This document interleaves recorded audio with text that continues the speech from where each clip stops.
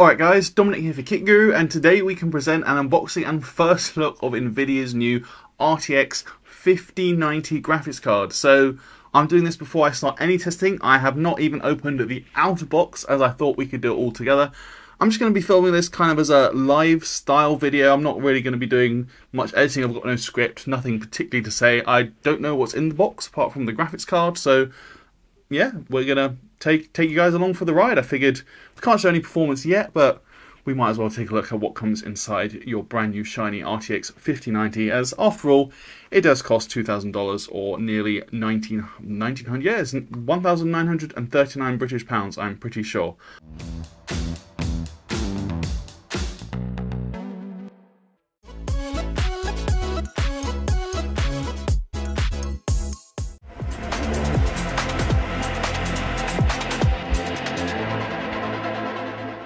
I do have a second camera set up. It's only my iPhone. I'm not, unfortunately, blessed like Leo is to have 7 Panasonic S5 Mark IIs, but I'm going to try my best. If it's not very good quality, you probably won't even see it. But without further ado, I've got the outer box here, and I know there's a pull tab somewhere. Pull.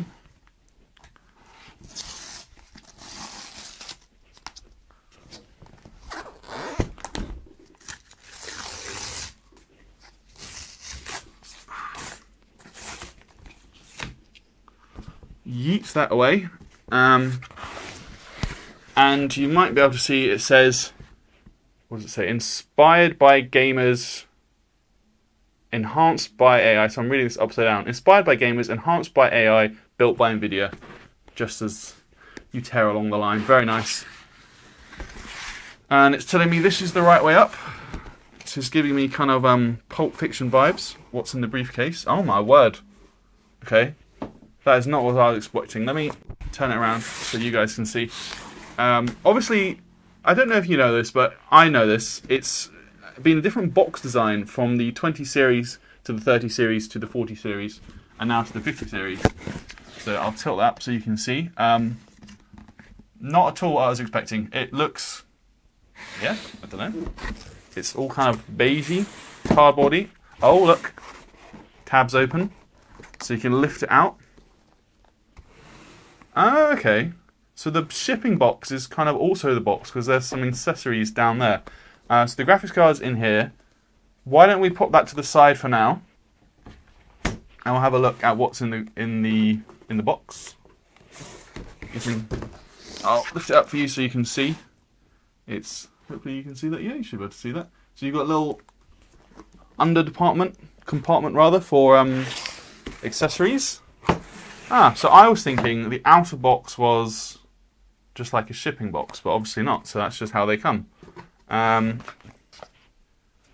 a QR code you can scan as well. So it says there's a little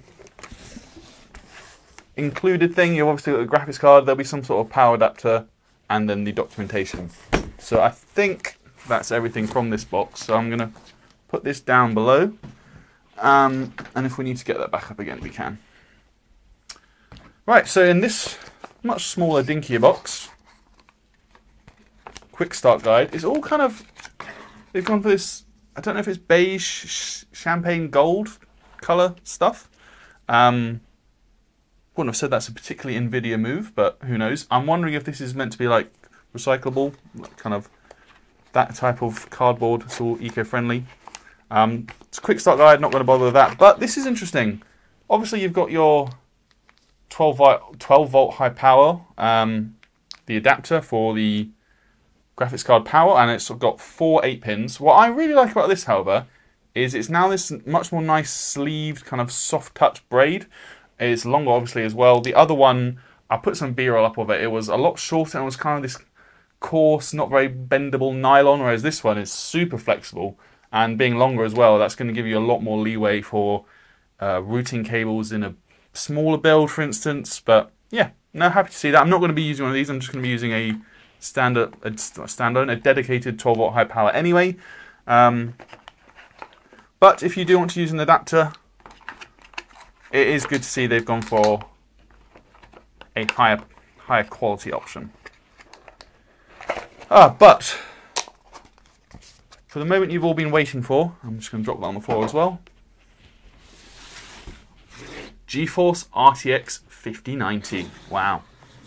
And it looks like these bits pull away. I'm trying to do it in a way that you guys can all see as well, okay? And now the top is going to lift off. Oh, wow. Boy. That is a nice looking graphics card.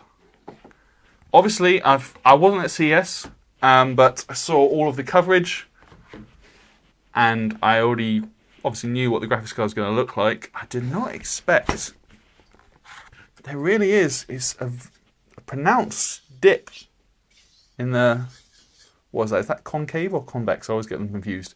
But you can really see, I'll try and have to get some B-roll, but it's amazing how much kind of they've scooped out of the fin stack. Obviously, I've not tested this card, literally just unboxed it. It is a 575 watt, that's right, 575 watt total board power rating. Between me and you guys, I do not expect it to draw that much power, and maybe one or two edge cases.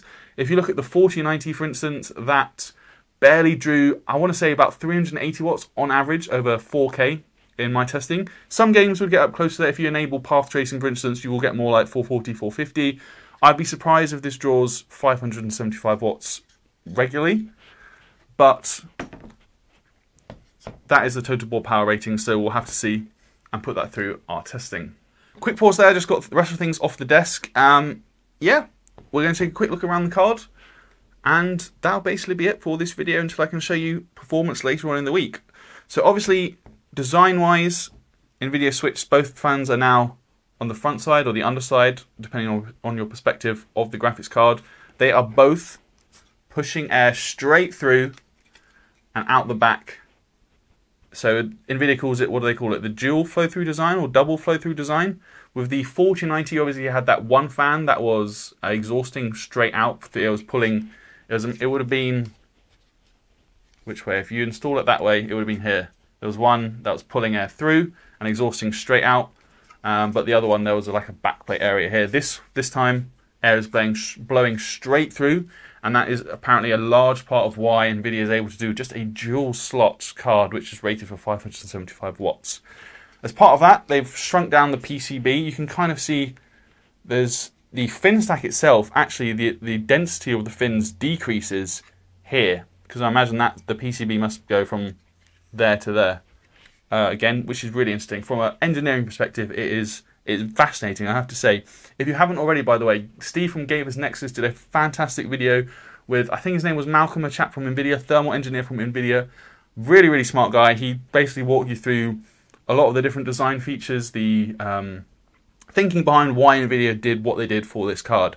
Obviously, from an aesthetic perspective as well, I have to say I really like it. It's not kept the same entirely black design as we saw from like the 4080 Super, 4070 Super. There's still a bit more dark grey, gunmetal-y grey accents. I think the GeForce RTX logo there is going to illuminate white, and you've got GeForce, you've got the RTX 5090 branding there.